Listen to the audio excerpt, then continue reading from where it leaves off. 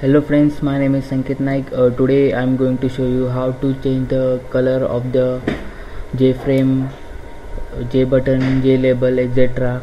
and make it permanent. For example, when you run the program and change the background color to gray and close it, and when you next time run the same program, then the color will be there.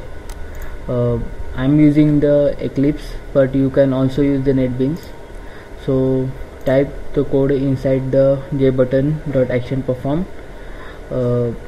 Color C is equals to JColorChooser dot show dialog. Give the arguments null, null and null.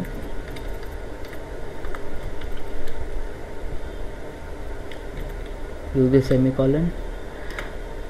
Now the word this means the class name dot get content pen dot set background C. Now I will check the output.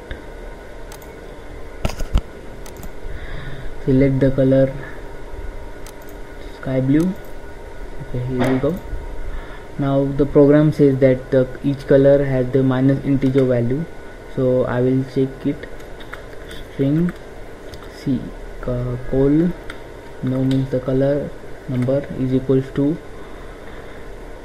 string dot value of, and inside that type C dot get RGB system dot out dot print ln. Okay, print type no. I will check the output.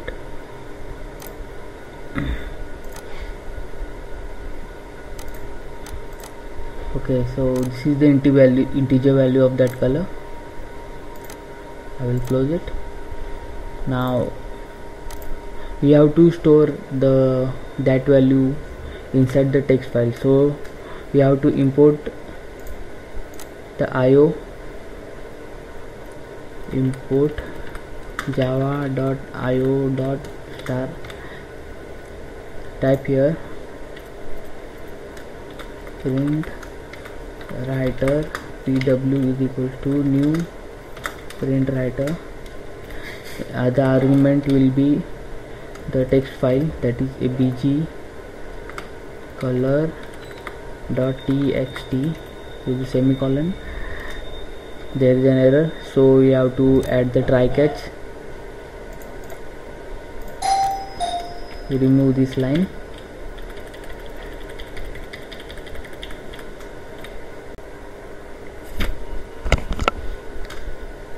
After that you have to type print writer dot write, type no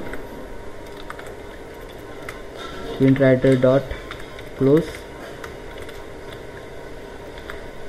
Now run it.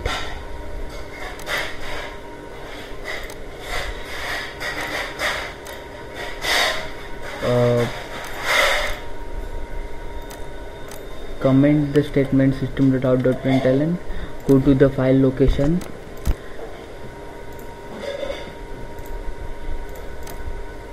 There is a bgcolor.txt, and inside that there is the value of the color. Now type inside the constructor, or if you are using the NetBeans, then type after the init components.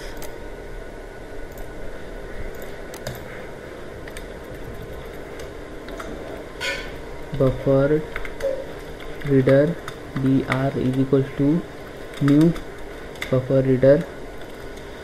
Inside that the argument will be the new file reader, the file name, that is a bgcolor.txt.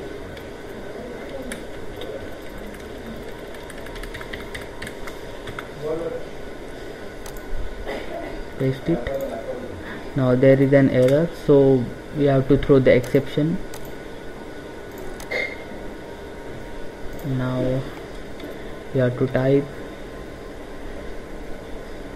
color C is equals to new color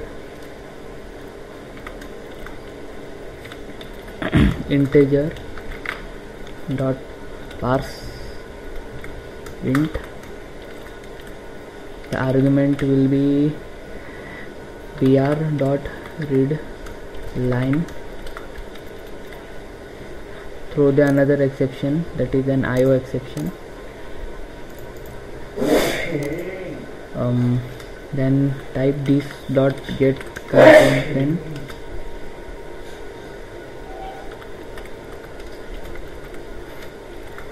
dot set background C. Now the last time I selected the color black, I'm not sure by the way.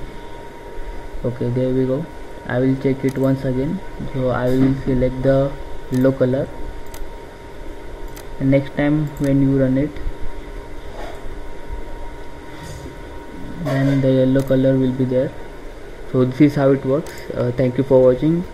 Don't forget to subscribe. Thank you for watching. Bye.